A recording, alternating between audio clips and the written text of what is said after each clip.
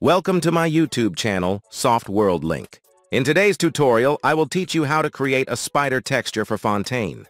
In Photoshop, we will create a texture. Open Photoshop.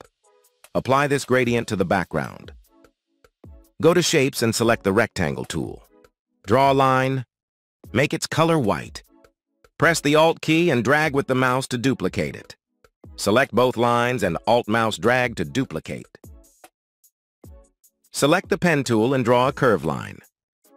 Follow the steps. The curve shape has been created. Make a duplicate of it. Select the bottom layer and rasterize it. Control-click and mouse-click on the layer until the selection is highlighted. Now select the bottom layer and press the Delete key. Press Ctrl-D for deselection. Delete the top layer. Adjust it. Duplicate it with the Alt key. Now save this texture in PNG format. Now let's apply it to Fontaine. Double-click and apply texture.